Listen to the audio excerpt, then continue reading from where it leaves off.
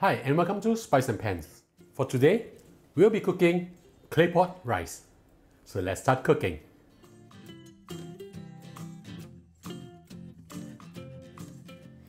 Now we are going to marinate the chicken. I have with me over here 250 grams of chicken thigh meat. I've deboned them and also taken out the skin. You can slice them thinly like this. We will now marinate them. Add in 1 tablespoon of oyster sauce, 1 teaspoon of light soy sauce, half a teaspoon of sugar, 1 teaspoon of rice wine. Mix them up well first. And we'll add in 1.5 tablespoon of cornflour. Mix them up well again. Add in a few dashes of white pepper. Continue to mix them. And finally, we'll add in 1 tablespoon of sesame oil. Mix them up well and we'll just leave them aside. You do not need to put them in the fridge because we'll be cooking this pretty soon. We'll now proceed to go and fry the salted fish. Now we're going to fry our dried salted fish. Heat up a pan, add in a suitable amount of oil. At medium to medium-low heat, we'll fry 10 grams of dried salted fish, sliced into small pieces like this. Don't turn the heat up too high, otherwise you'll burn them quite easily. You just want them to turn a little bit crispy and to also get the maximum flavor out. This is about done. It's pretty fast. So once they have slightly brown like this, we'll remove them from the oil and set them aside. Now we'll prepare to make the sauce.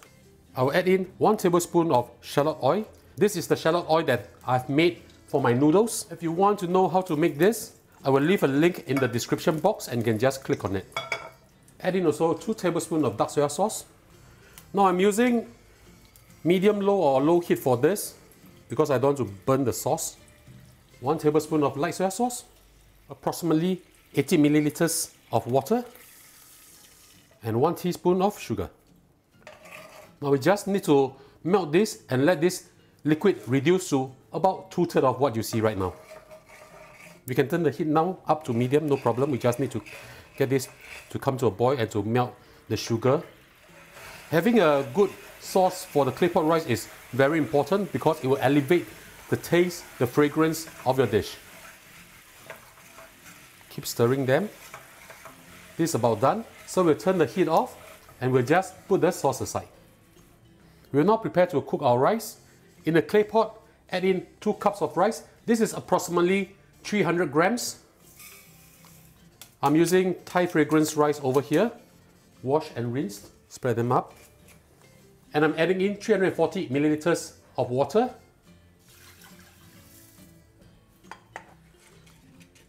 Now if you do not have a weighing scale at home, it's actually very easy. The ratio is actually 1:1.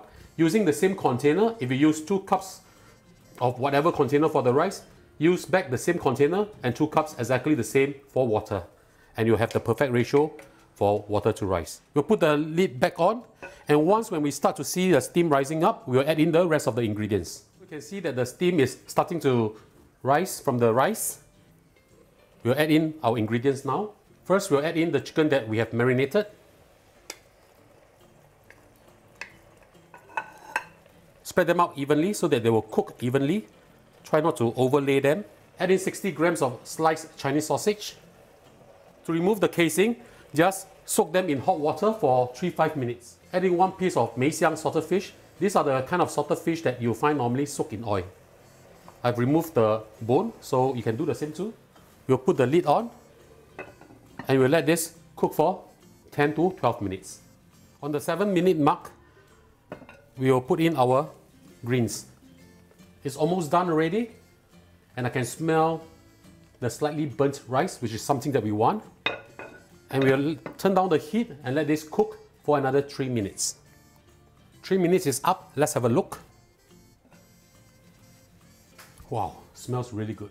Now we'll turn off the flame. Normally I would like to serve this in front of all my guests or family members, but because we are doing filming right now, I'd just like to show you how we mix this up together.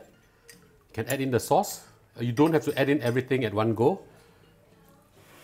Right. Look at how beautiful this is. Next we'll add in the salted fish that we have fried just now. This will be really, really good. Now we'll just mix this up together. Now in case you do not have a clay pot at home, if you want to use it on your rice cooker, by all means do so, no problem. Right, there's some burnt bit below and these are the best.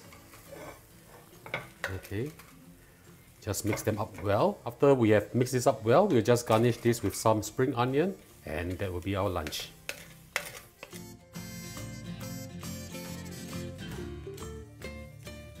And now the dish is done, let's have a taste.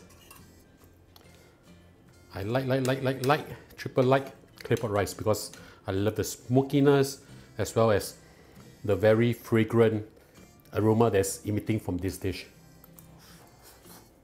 You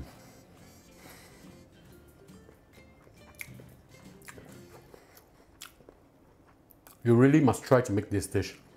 It will be one of the best that you have ever tried before for Claypot rice.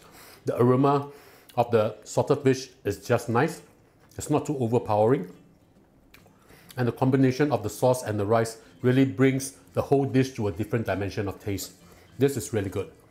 So ladies and gentlemen, I hope you like our video. Do click like on our video and do subscribe to our channel. Thank you for watching.